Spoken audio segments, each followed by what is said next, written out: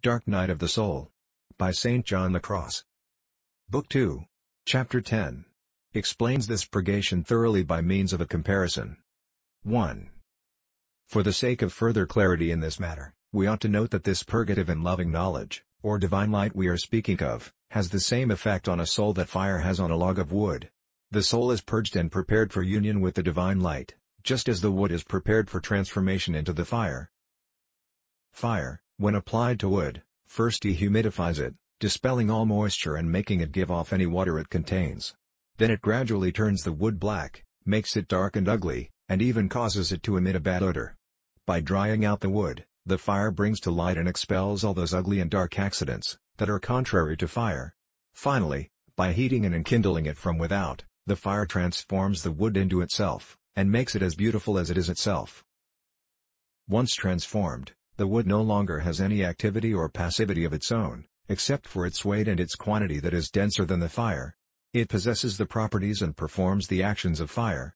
It is dry and it dries, it is hot and it gives off heat, it is brilliant and it illumines, it is also much lighter in weight than before. It is the fire that produces all these properties in the wood. 2. Similarly, we should philosophize about this divine, loving fire of contemplation. Before transforming the soul, it purges it of all contrary qualities. It produces blackness and darkness and brings to the fore the soul's ugliness, thus one seems worse than before and unsightly and abominable. This divine purge stirs up all the foul and vicious humors of which the soul was never before aware. Never did it realize there was so much evil in itself, since these humors were so deeply rooted. And now that they may be expelled and annihilated, they are brought to light and seen clearly through the illumination of this dark light of divine contemplation. Although the soul is no worse than before, either in itself or in its relationship with God, it feels clearly that it is so bad as to be not only unworthy that God see it but deserving of his abhorrence. In fact, it feels that God now does abhor it. This comparison illustrates many of the things we have been saying and will say. 3. First, we can understand that the very loving light and wisdom into which the soul will be transformed, is what in the beginning purges and prepares it, just as the fire that transforms the wood by incorporating it into itself, is what first prepares it for this transformation. 4. Second, we discern that the experience of these sufferings does not derive from this wisdom. For as the wise man says, all good things come to the soul together with her, but from the soul's own weakness and imperfection.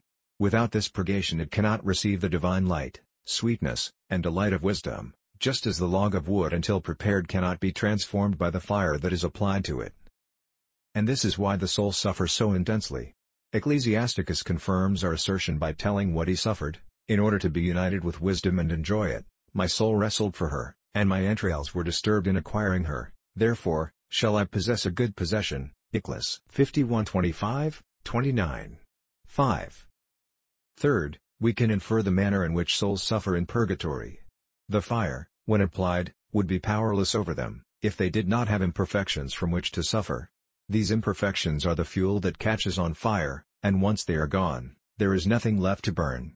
So it is here on earth, when the imperfections are gone, the soul's suffering terminates, and joy remains. 6. Fourth, we deduce that as the soul is purged and purified by this fire of love, it is further enkindled in love, just as the wood becomes hotter as the fire prepares it.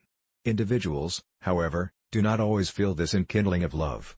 But sometimes the contemplation shines less forcibly, so they may have the opportunity to observe and even rejoice over the work being achieved, for then, these good effects are revealed. It is as though one were to stop work, and take the iron out of the forge to observe what is being accomplished. Thus the soul is able to perceive the good it was unaware of, while the work was proceeding. So too, when the flame stops acting upon the wood, there is a chance to see how much the wood has been enkindled by it. 7.